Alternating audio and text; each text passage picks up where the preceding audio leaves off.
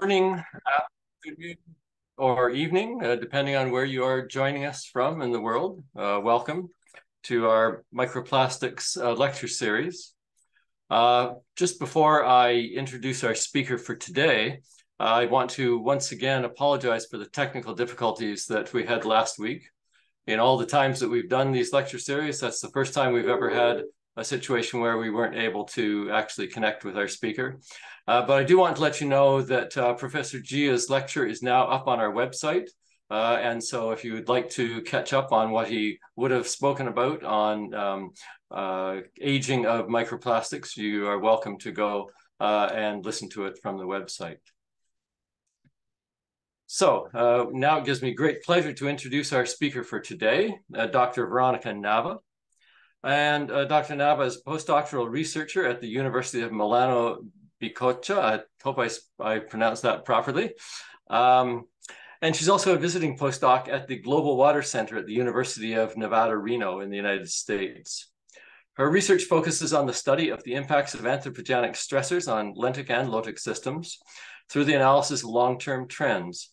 She studies microplastics and plastic pollution in freshwater ecosystems, specifically focusing on the effect of these pollutants on the wider ecological context through the study of the interaction of plastic debris with microalgae and the subsequent effects on metabolic traits such as productivity. And I should also add that she's the lead author on a recent paper in Nature on microplastics. So it gives us great pleasure to welcome you to the series today, Veronica. Thank you so much. Thank you for this nice introduction, and thanks for having me. It's really a pleasure to be here today. So I will start showing my presentation. Hope you can see it. Yep, that's good. We can see it. Awesome. So what I will talk today about is microplastics in freshwater ecosystem.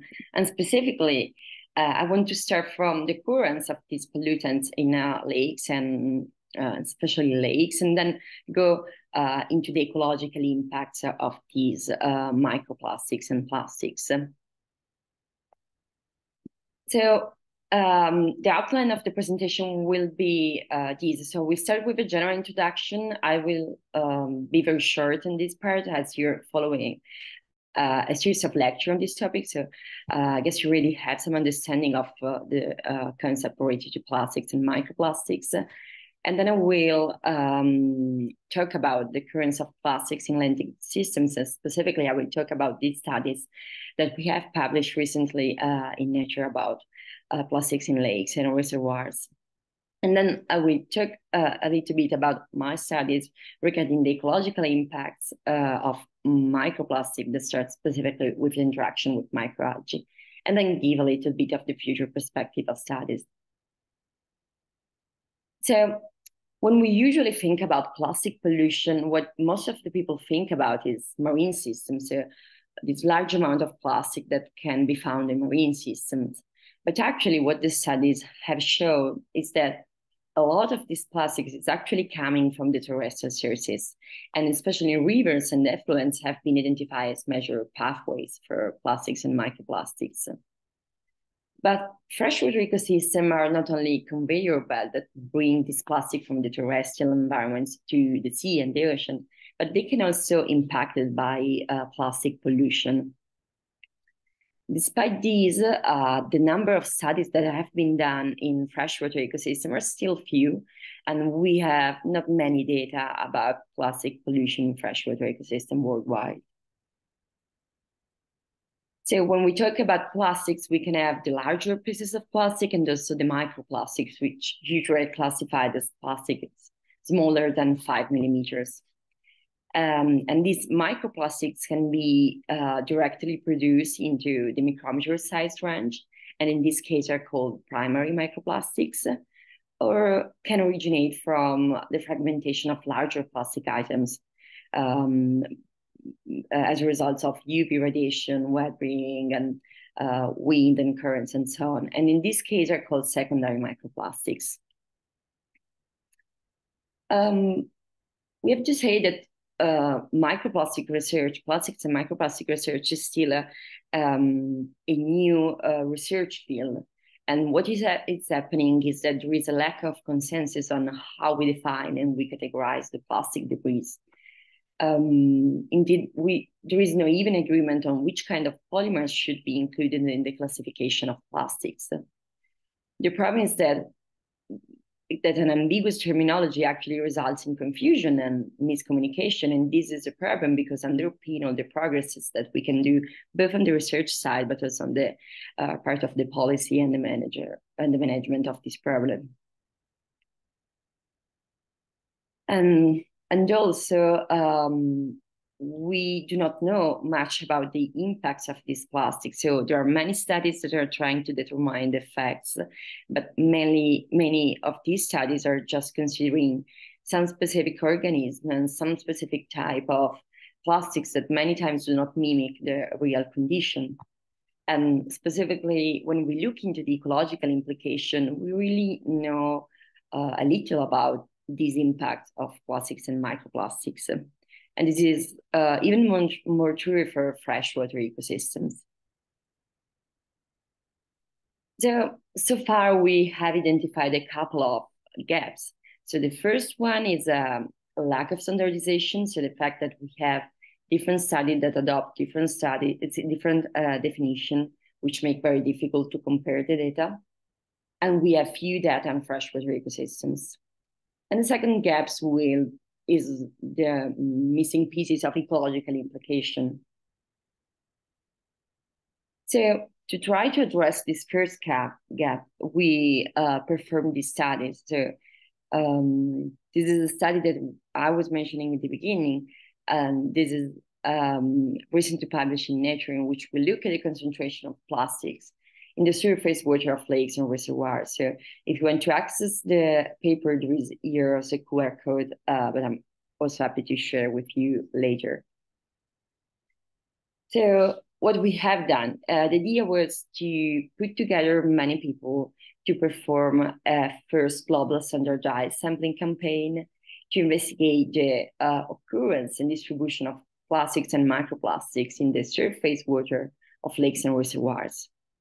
To do so, we took advantage of GLEON, which is this network of people working on lakes, which is stands for Global Lake Ecological Observatory Network.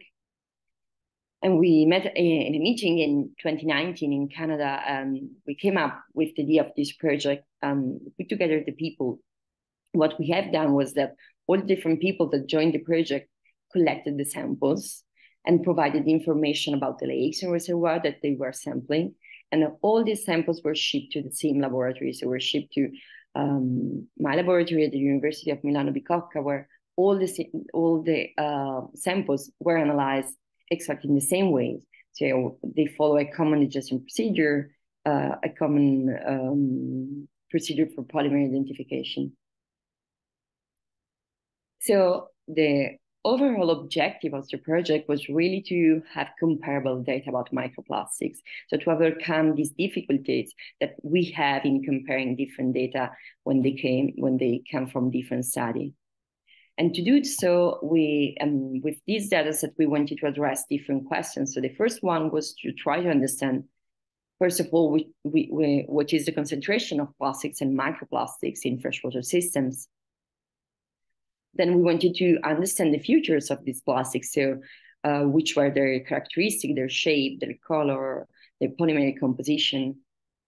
And then we wanted to try to see if there was a relationship between the abundance of microplastics and the future of both the lake and the watershed, to try to understand if there are some factors that can more likely influence the abundance of microplastics in freshwater.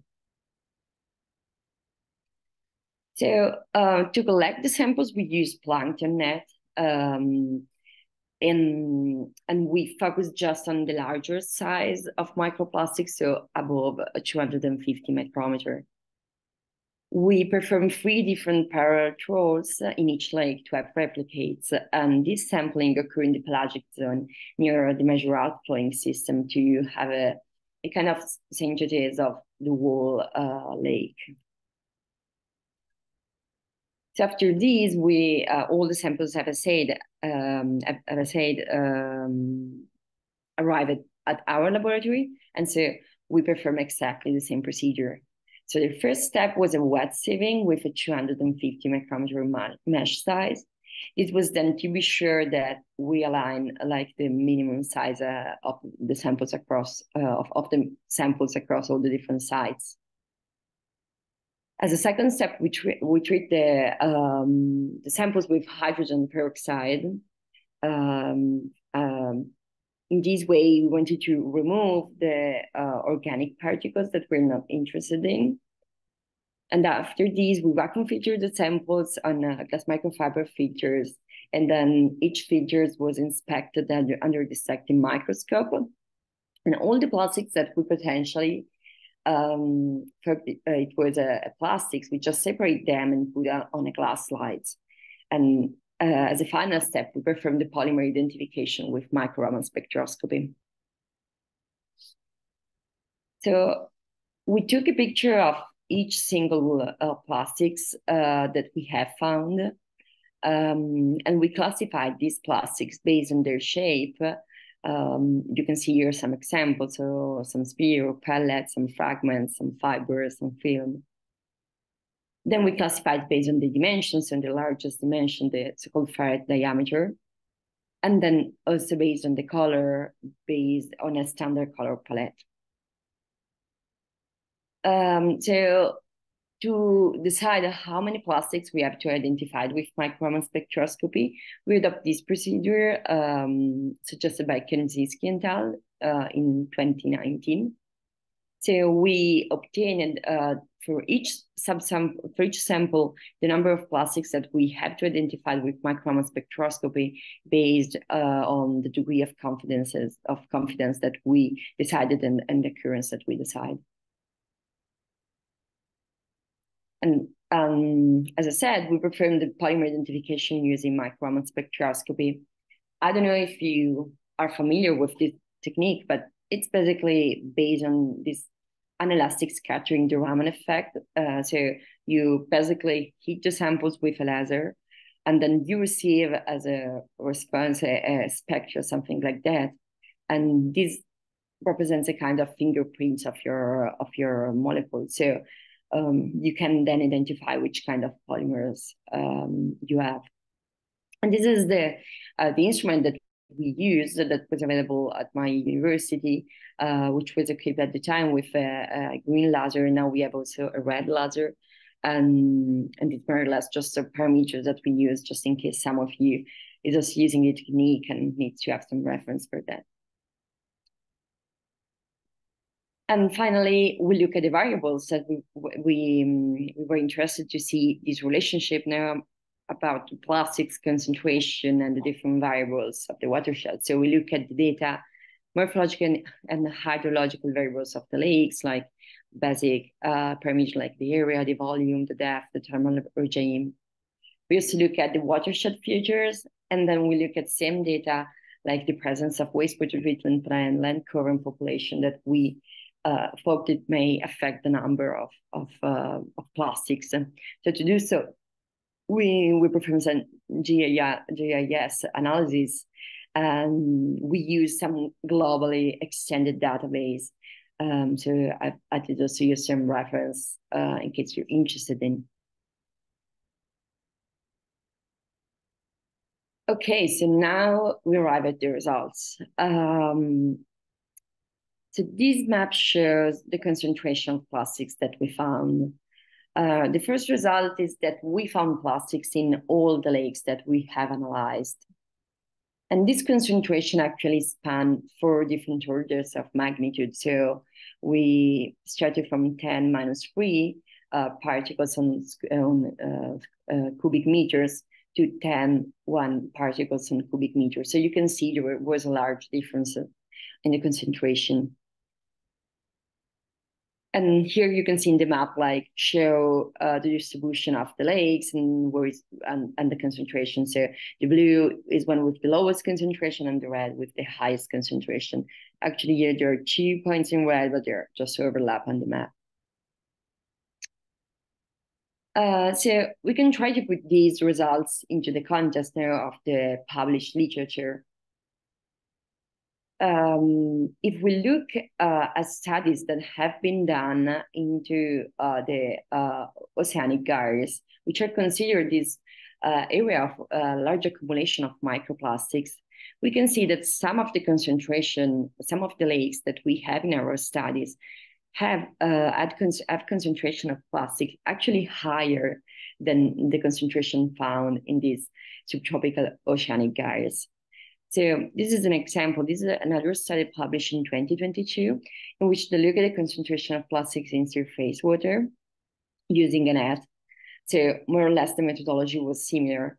So as I was mentioning earlier, it is really important also to compare your results with studies that more or less use the same methodology, because different methodology can help to different results.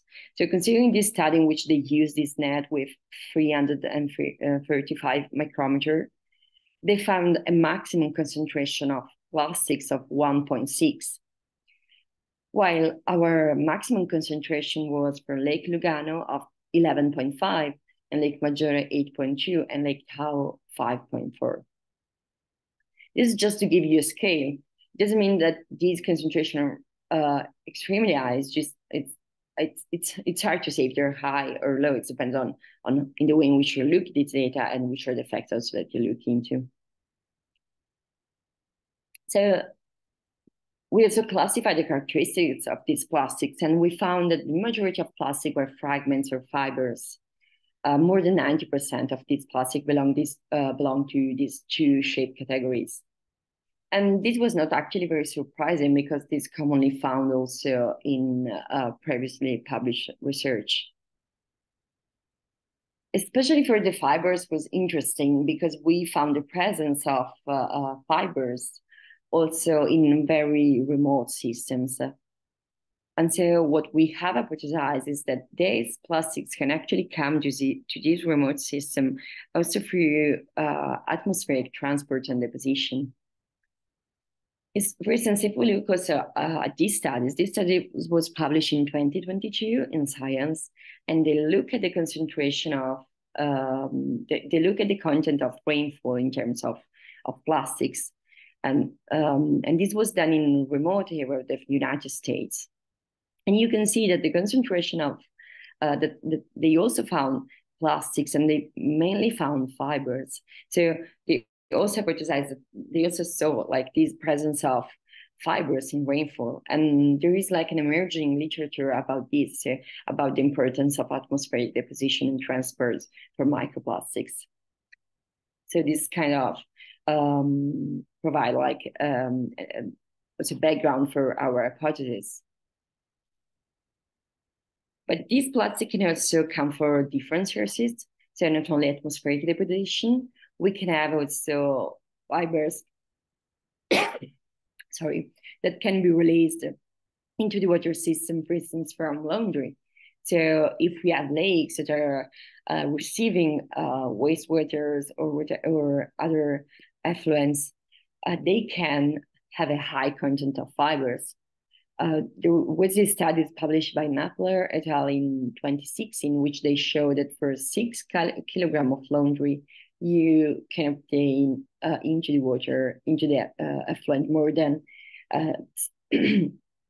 700,000 fibers. So you can imagine the number of fibers that you can have for the people that are doing laundry in a watershed. Sorry. So, but why do we care about shapes actually? Because we have different effects on different organisms based on the shape. So we have shape-dependent effects. What it has been shown, for instance, in these studies, that we can have a more toxic effect related to fibers compared to, for instance, beads. This study was done on Chelodaphne dubia, and they observed these reduced reproductive output when exposed to fibers. And it's very interesting, because the larger majority of the study that is done on plastics, especially the ecotoxicological studies, are mainly focused on microplastic beads, which are actually not very common in the aquatic system. So if you remember the graph that I showed you before about the shape of the different plastics, The main shape was fragments and fibers, and pellets were a very, very small percentage of the whole plastics.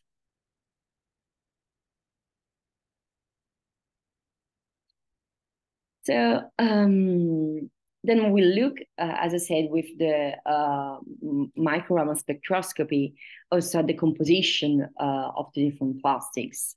And we found the largest percentage to be polyester, and this was followed by polypropylene and polyethylene. This was also not very surprising because this is in agreement with previous studies that have been published about microplastics in surface water. And this reflect the kind of polymers that are mainly used in short life cycles and mass-produced products. So if you think about all the different single-use packaging, they're mainly done by polyethylene. All the bottles of detergent and stuff are polypropylene, and polyester is actually a bigger family, which also includes the polyethylene terephthalate, which is the material that is used to produce plastic bottles, and then which is recycled, usually produce these fibers, that is the polyester fibers that is then used for many synthetic clothes. So far we have seen the concentration of plastics, we have seen their characteristics, but now we are moving towards seeing which was the relationship with the lake future and the watershed futures. So we performed these regression trees in which we look at the concentration of plastic and all the different features that all the different variables that we have included related to the lakes and the impact and human pressure on the lake. And these regression trees show that the highest concentration was observed, first of all, in lakes with a high surface, where we found the highest percentage of plastics. And then when the surface area was smaller than 200 square kilometers, then it's split based on the population density. And it's not very surprising, so we found more plastics where we have a higher population density compared to lakes where the population density in the watershed is lower. And this was also confirmed with the RDA analysis that we have done. So what we have found is that we have two types of lake that are mainly vulnerable to plastic contamination. And the first one is, the first category is those lakes located in very highly urbanized and populated watershed. And it's not surprising because it's directly linked to the presence of human population and plastic pollution.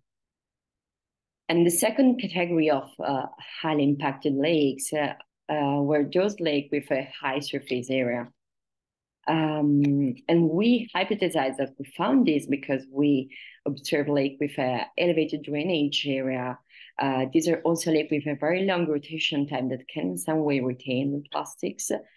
And so consider these large lakes are widely used for the population. So you're still linked to the presence of human activities, but as these large lakes are exposed, like have a higher shoreline, have a higher deposition area for atmospheric deposition, so they can be more vulnerable than the smaller one. So, which are the conclusion of these first studies that I'm showing you? So first of all, our study really underpinned the relevance of lakes as a key component in the global plastic cycle. So we can think about plastic pollution without including freshwater ecosystem. They are key in all the processes related to the transport of plastics into sea, but also they can be affected by plastic pollution. And these lakes can be and this plastic pollution can affect their ecosystem services that they provide. For instance, many of the lakes that we have included in our study were drinking water resources. And so this can have an effect if we have a high presence of plastics. And we do not have to think all the on a human perspective, but also considering the organisms that live into these aquatic systems. And so we can have effect on aquatic organisms and ecosystem functioning. And there are different processes that can be affected by the presence of plastics. And so we should address this also in freshwater ecosystems. And the last point is that actually we cannot find a lake that can be truly considered as pristine from plastic pollution, as we found plastic also in remote lakes. So overall, these results demonstrate the global reach of plastic pollution and serve as yet another reminder of the indelible signature of humanity on lakes. So before moving on the second gap that we have identified at the beginning, I want just to underline this aspect of the study. So this study was possible actually thanks to a very, I would say, great and important collaboration with all the different co-authors. So it was really an international network, and all the people put the effort to try to start the plastic pollution in freshwaters. Indeed, if you want to have a look, the Nature issue in which we publish our paper, also publish a news and reviews in which underline how this large-scale collaboration can actually be relevant in understanding plastic pollution. And so this is a reminder of the importance of putting together the resources and strength to study topics that deserve important attention. So in the remaining 15 minutes, I will talk about the ecological implications. So we have seen that we have plastics in freshwater ecosystem. The question is, what's come next? Which are the impacts of these plastics? So my research activity is actually focusing in the most recent time on this whole plastisphere. So what actually happens is that when these plastics are released into the aquatic environments, this can be rapidly biodegrade. This happens to many different surfaces in the aquatic environments and can also happen to plastics. So Zettler in 2013 defined this new term, the plastisphere, to define this diverse community of heterotroph, autotroph, predators, and symbionts that can grow on the surface of plastic debris. So this was new research this opened to a new research that wanted to look at this epiplastic community, so this community that is growing on the surface of different plastics. So among the different organisms that we have on the epiplastic community, we also found microalgae. So actually the majority of the study are focusing on the presence of bacteria because they use DNA analysis to look into the presence of the bacterial community. And many of these studies are actually neglecting other components like the microalgae and many other organisms like fungi that can live on the plastic surface. So I was focusing specifically on microalgae, and we've published this a review paper in which we look at the interaction of microplastics and microalgae. So when you think about this interaction, microplastics and microalgae, you can look at that from 2 points of view. So from one side, you can have the toxic effect that microplastics can cause on microalgae. So microplastics, especially the smaller size, so this effect is really shape dependent, can harm microalgae. And specifically, it has been reported some effect on growth, on photosynthesis and morphology of microalgae. But of course, as I was saying, shape is fundamental in this process because should be able to penetrate into the microalgae cells. So when we have larger plastics, we do not observe any toxic effect, just related to the smaller one. But also we can look at these interaction on the other way around. So we can also have the microalgae that biofold these microplastics, and this can have a different effect. So we can see when we look in this way, the first effect is that we change the density of our plastics. So this can affect the positioning of the plastics along the water column. So it can change its position route to many different organisms, if changing, if it is floating or if it is sinking into the bottom. In some cases, it is reported that this layer of microalgae can in some way protect the plastic from UV radiation, can in some way kind of protect the plastics from weathering and other processes. It has also been shown that these microalgae can change the surface features of these plastics, so changing the absorption and desorption capabilities.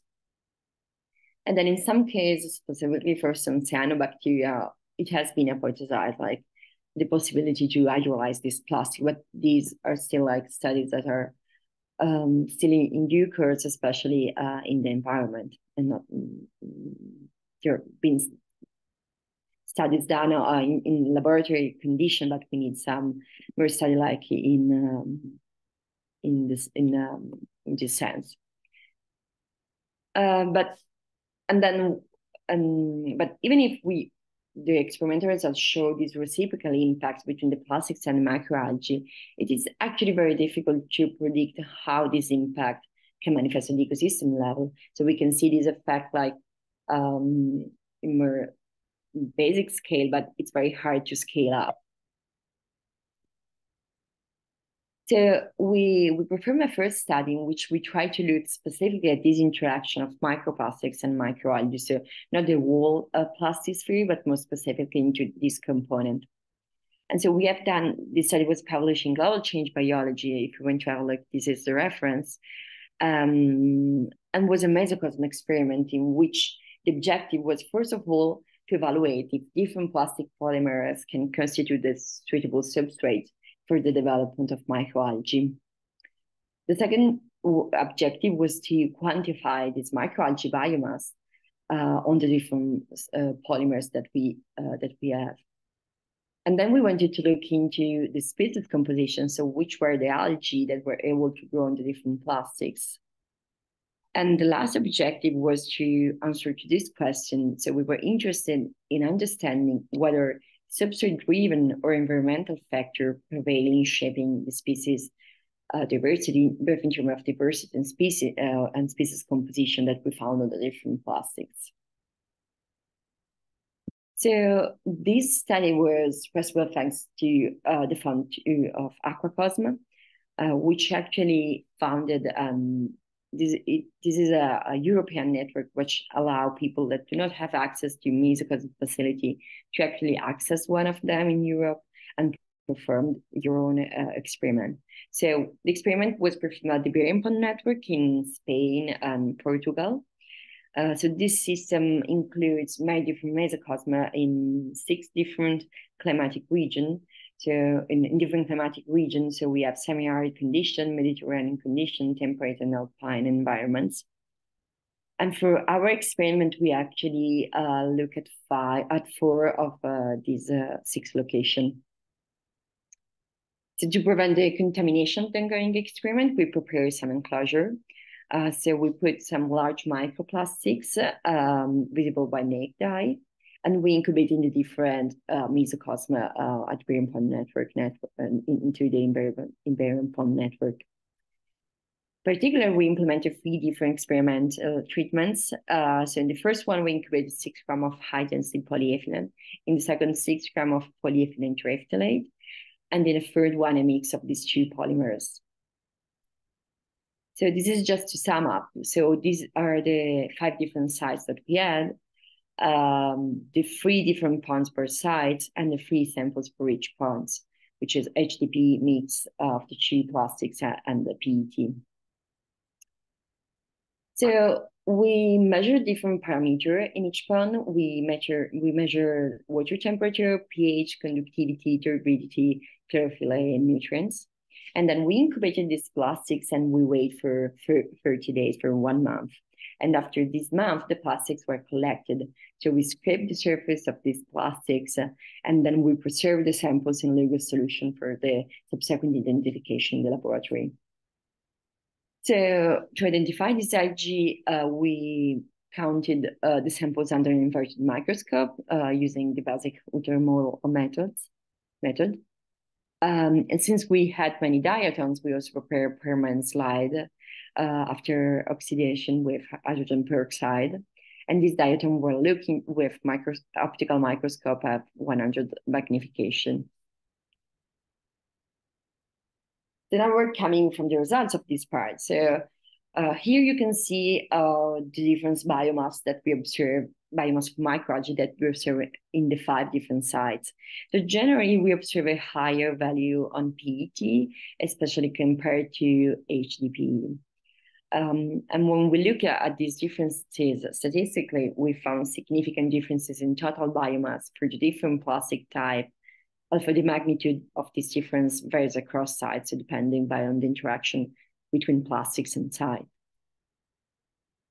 What was very interesting to observe is that in 35 samples that we analyzed, we really found many different species of algae. So we found 232 different species belonging to 144 different genera.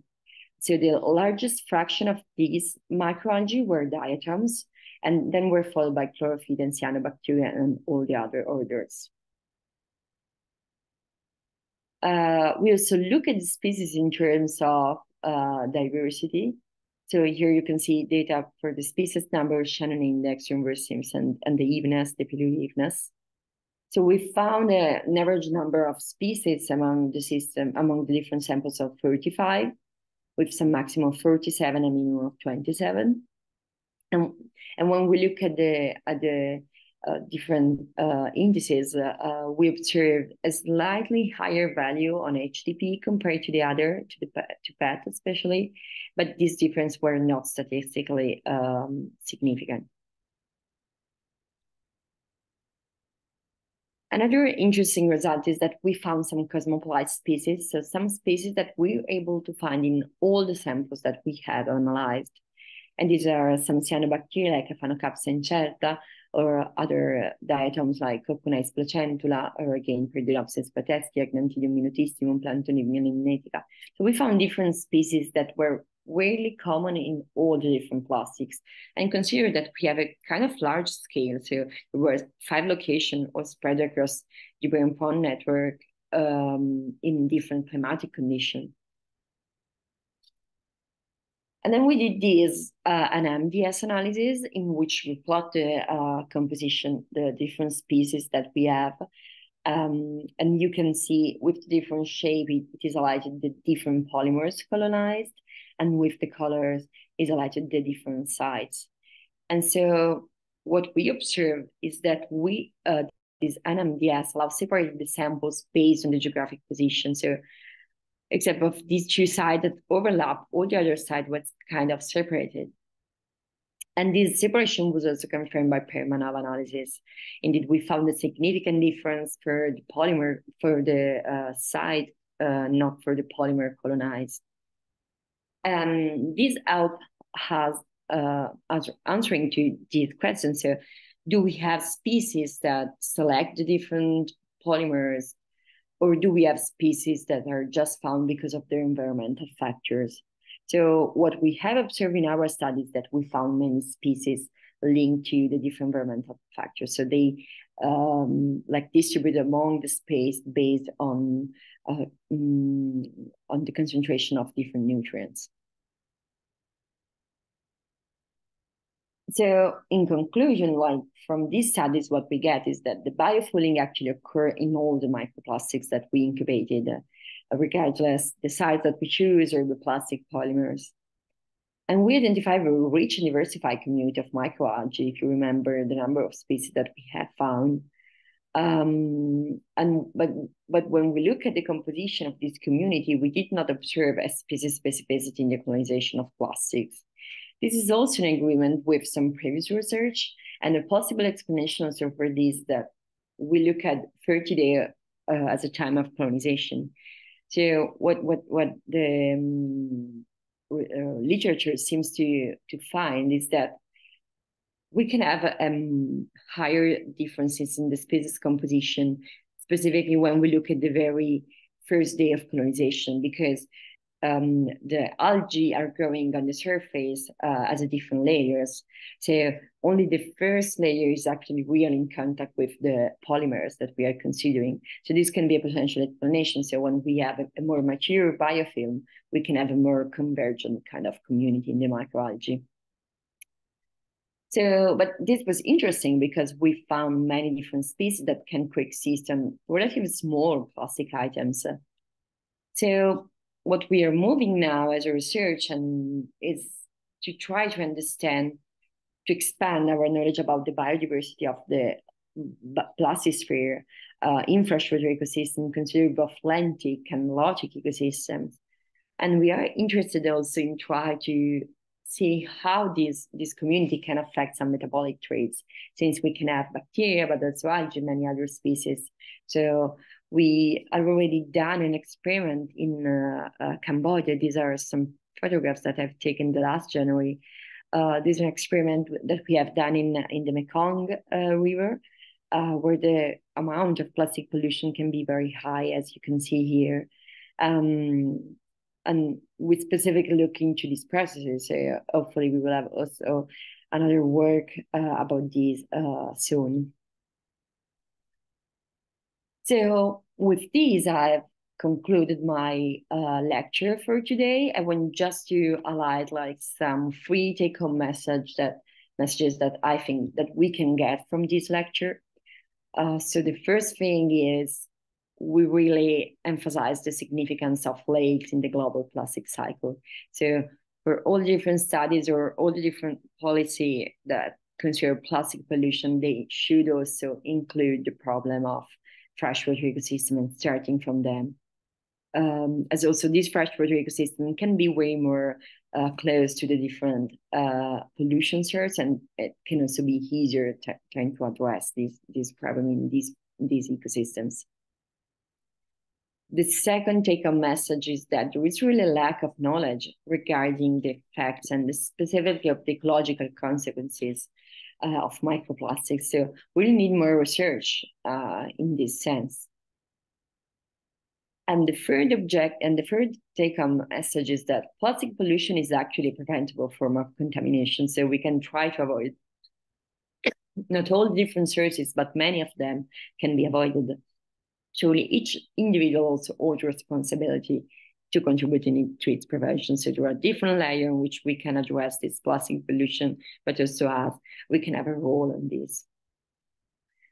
So before concluding, I just want to acknowledge the beautiful team, specifically my advisor, my co-advisor from the University of Nevada-Reno, and all the different people that have helped in the publication that I showed you.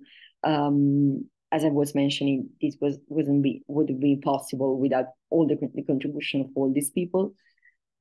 And with this, I've really concluded my lecture, and I thank you for your attention, and feel free to reach out now with the chat or the different questions, but also by email or whatever means it's more useful for you. Thank you.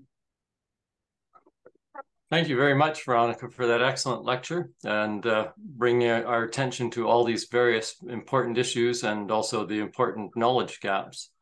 At this point, as Veronica said, I'm sure she's happy to answer questions. You can do that either by putting on your microphone and camera and asking a question, or you can ask it in the chat.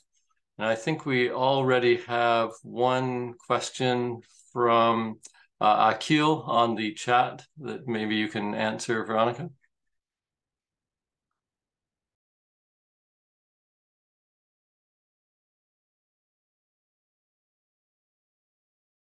Okay, sorry. So yeah, I've seen a couple of questions here. So microalgae like diatoms are hard silicate walls. So is it possible if microalgae digest these micro nanoplastic can be entrapped in their silica cell walls? So yeah, there was also a very recent study in which they look specifically at the diatoms and the effects with microplastics, and it shows like an effect in which when we have microplastics, also the walls of these diatoms can become more fragile. So, I mean, the effect that we can have with the microplastics and the algae can be very different based on the different species. Of course, when we're talking by diatom, we can have different kind of effect because, as you said, we have the silica cell which can actually affect the processes of this interaction. So yeah, there have been studies that are showing this process, and the diatoms can actually be impaired by different mechanisms. And actually, the exposure to microplastic can also make them more fragile, and also their silica content can be diminished. I mean, this is just a paper that can pop up to my mind. And then I see second question, which say, I had a concerning issue where I would love your opinion. I recently conducted a research study focusing on the identification of microplastics in deep sea sediment samples obtained from the Central Indian Ocean basin at a depth of 5,000 meters. As I value your expertise in this field, I would really appreciate your insight and opinion regarding the potential sources that might have contributed to the deposition of these microplastics in such remote and restricted deep sea sediment environments. Okay, so first of all, it's really interesting study to look at these microplastics also in this remote area. And there have been studies that show actually the presence of microplastics everywhere. Also, yeah, in the deepest part of the world, they have found the presence of microplastics. It's way more complicated to see the sources of these plastics when you look at a kind of remote system like this, especially in the sea, because you are not so close to potential sources. So what I would like suggest is always to start from the composition of and the features of these plastics. So based on their characteristics, you can kind of hypothesize which can be the sources. But still consider that this plastic can really be transported over long distances, both through the ocean currents, but also through the atmospheric deposition. So there are many different processes that can act. So how this plastic actually ended up in the very deep sediments is also a matter of study. And actually, all these biofouling processes that I was mentioning are processes that can increase the density of these plastics and help in their settlings. And what the literature is hypothesizing is actually that the sediments are the real sink of microplastics. So what we have observed is that we have studies that are showing concentration of plastics, but when we compare this with the amount of plastic that is produced and released in the environment, there is a missing piece. And so what previous studies have hypothesized is that really the sediment can be a sink and a place where these plastics actually are trapped. And I suppose there are some evidence also for freshwater ecosystem, and would be very interesting also to look into this process in freshwater ecosystems. And another thing that I wanted to mention is that that I forget actually to mention during my lecture is that a very important thing when we're looking when we're working with plastics is to address contamination. So contamination that us as a researcher can put into our samples, because it is very easy, especially with the fibers, to contaminate our samples. And so this is much more a problem when you're going into the very small size, if you're looking to nanoplastics and stuff like that, or smaller microplastics. But it's always a problem. So you should always address this and have some measurement and way to at least reduce contamination and take contamination into account if it's not possible to eliminate all the contamination. And the last question that I see is how much effective are trash barriers? I'm actually not really an expert about that, so I do not have a lot of experience in trash barriers. I think it can be like it depends on the site that you have, the features of the site. But in some cases, it's really a matter of management of the plastics. Like what I've seen, for instance, when I was studying in the Mekong River, is that we have a lot of plastics, but it is mainly linked to the fact that they are still developing some trash management systems.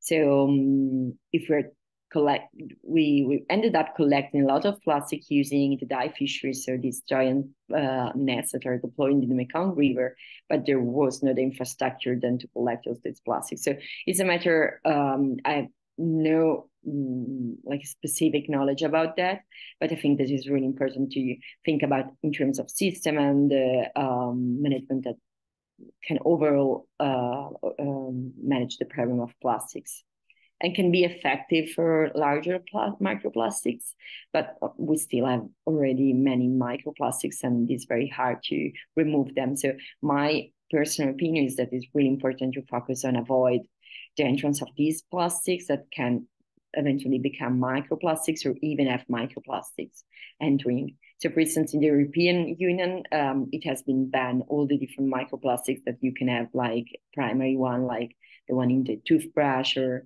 other scrubs and personal care products. So these have been banned and cannot, in this way, you avoid them to reach the aquatic systems. I hope I have answered to this question in the chat, but if I didn't, also feel free to reach out also later by email, and I'm also happy to discuss about your study if you want to have more insights about these potential sources. We can have a discussion also later. Other questions for Veronica? Doug, can I jump in and ask a few questions? Absolutely. Good morning, Veronica. How's it going? Great presentation and two very nice studies, especially, well, both of them were great studies. So I had three questions, if I can. The first one, just a short one. The study design, as you mentioned, for that first study, the global lake study, was a great idea. The issue that we have is that you can't compare across separate studies. So to, of course, coordinate in terms of a common sampling protocol and then carry out the analysis at one location was a great idea. The question I have is, how long did it take to do the analysis at that one location, at your institution? So it depends a lot based on the samples that we have, but we had 38 lakes and 3 replicates for each lake. So it means that we have almost 120 samples to analyze. So it was actually a work of a couple of years, I would say, overall. And I was focusing a lot into this project. So the first part, like the digestion part, is kind of easy. I mean, it requires 24 hours and can be done easily. The longest part was still the visual identification and the microalgae spectroscopy. For the visual identification, we weren't able to avoid this. And this is also reported in the literature, because still, if you are like using a digestion protocol like we use with hydrogen peroxide just to remove the highest amount of some organic interference material, you still ended up having a lot of materials in your filter. So this type of visually identify the plastics was still fundamental. And we were able to do so because we were looking at the larger plastics, so above 250 micrometer. And then, of course, also the microalgae spectroscopy was very time consuming. So it depends on the number of plastics that we found in each samples. But when we had many plastics, this means that we had to separate all these plastics and then to do the Raman on a larger fraction. And this could take a whole day just for one sample in some cases. So it has been a long work.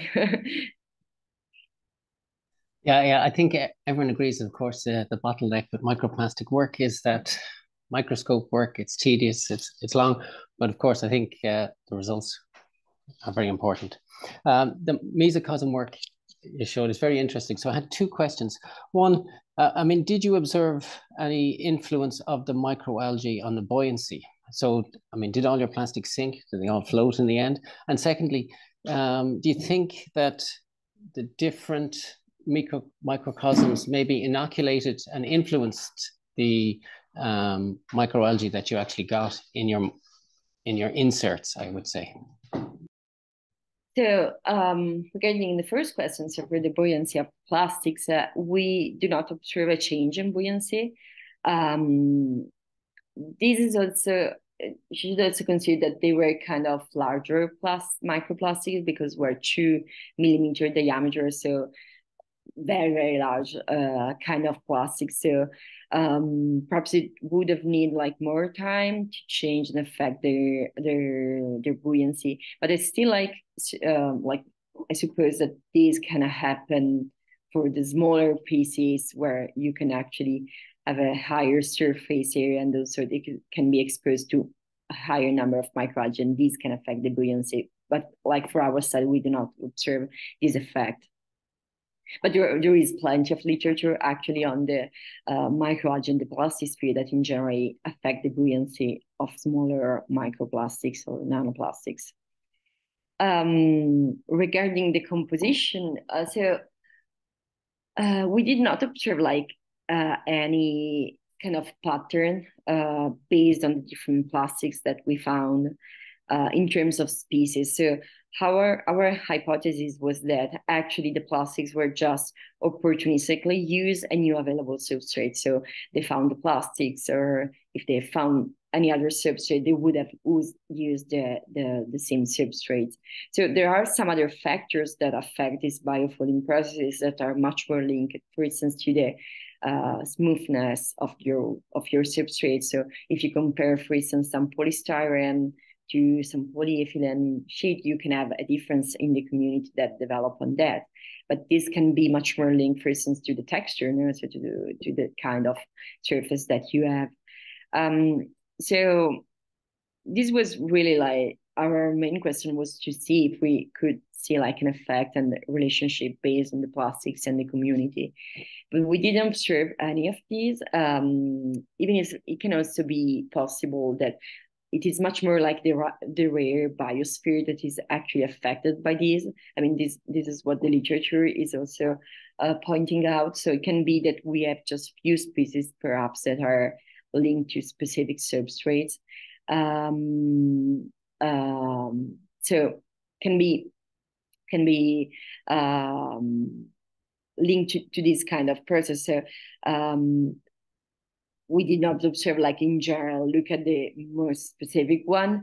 We did not observe like some specific, I mean, we had some specific species on some of the polymers, but we were not able to say if they were exactly linked to the presence of that plastic. So it's still like a kind of open question, but there are many studies that are also converging, at least in a more mature biofilm, in saying that actually the community is converging, and so the algae are at least using this substrate like opportunistically. Did you notice that? I thought I saw it in the graph that at one of the locations you seem to have a higher abundance of microalgae. Yeah. So we actually, one piece that we were missing from that study was to look into the community in the different ponds. So we had like some of the mesocosm with a very higher concentration of microalgae, and we were hypothesized that the high, like there can be actually different mechanisms. It can be in one way, on exactly on the other way, and we are actually performing some study to look into that. So how the specific future of the system can affect this plastisphere. We had differences in the biomass in some of the sites, and in some other we had like lower biomass, and we also hypothesized that there was an effect of UV radiation that was limiting some of the algae compared to some other side where the UV radiation was lower. So there can be actually many factors, and we do not really have a clear answer for all the different factors, which are the specific one. But we have some more studies, especially in this direction, so that hopefully will help understanding how the futures of the system can influence this community and how this influence over large scale and how this influence also the dynamics overall. Thanks very much. Thank you. Other questions for Veronica? If not, maybe I could ask you one quickly. And that is, given these algal communities that develop on plastics, particularly, I would say, smaller particles than the ones you used in your experiments, do you think that this would encourage higher trophic levels to ingest plastics? In other words, are they likely to be consumed and that then become a vector for transfer of the plastics? Yes, actually, this is one of the other processes that can happen is that these plastics, when they are biofuel, they become much more edible for instance, zooplankton or any other primary consumers. So they can really actually facilitate the entering in the aquatic food webs because they are just more edible, more they're biofuel than with the algae. And there has been reported some effects of food dilution for zooplankton because for instance, zooplankton is eating this microalgae, but this has microalgae and microplastics, so it's actually not eating all the microalgae that it would need. So there is an effect of food dilution, and there can be hypothesized also effect in this sense. So yes, it's also like I think that this part, like looking at the community growing on these plastics, is very interesting, and there are also studies reporting the presence of viruses, and so we can have implications that go far beyond just the presence of plastics. So that's really a kind of complex contaminant. It's complex because we have many different polymers shape. So already as a physical contaminant can be a problem. It can also become a chemical contaminant because it absorbs POPs or many other contaminants from their environments, but can also have this community growing on that can affect different processes. So it's complex, but it's interesting to look into these dynamics. Doug, can I jump in with one more question now? Because I think your question I found interesting, that the biofilm can make them more tasty, the microplastics, which is interesting, preferential grazing. Or maybe the more mature the biofilm, the tastier they are. But I have one last question, if I can. Veronica, are you planning any more global studies, or was one enough, or what's next? Yeah, I have. Yeah, actually, like I'm thinking about another kind of global study about this part, like this interaction, that would be very interesting, like to see the overall patterns under, and not only considering some site-specific factors. It's always, I mean, like personally, I like both the global studies and the kind of local scale. I think that both of them really have important local scale processes are important to delve into the dynamics, but the global processes always give us some more insights. So yeah, hopefully we will have a second global project, but we're also looking for some fundings and see if we can have a project that is bigger in this case and with some higher kind of fund support for the project. So yeah, hopefully. I look forward to hearing more about it. Thanks. I think we've come more than to the end of our time. So with that, I want to once again thank you, Veronica, for an excellent lecture and also excellent answers to the questions that people have raised. You've obviously done a lot of very important work, and we look forward to seeing what you do in the future as well. Just before I let everyone go, I want to just advise you of our speaker next week. We're going to move into the marine environment, particularly into the Nordic marine environment. And our speaker will be Dr. Claudia Halsband, excuse me, who is with Aquaplan Neva, and she'll be talking to us about microplastics in the Nordic marine environment. And I also want to note that we have a time change here in Canada this weekend. We moved to standard time. So for those of you who don't move to standard time or who don't change time at all, just be cautious of the time change. It would be 1 hour later than this. And then for those of you in Europe and the UK, you'll join us in a couple of weeks, I think, in moving So over the next 2 or 3 weeks, just be very cautious that you check the time zone. It will be Eastern Standard Time, 8 a.m. For the remainder of our lectures. So once again, thank you, Veronica. We really appreciate your efforts today. Thank you so much. It was very a pleasure.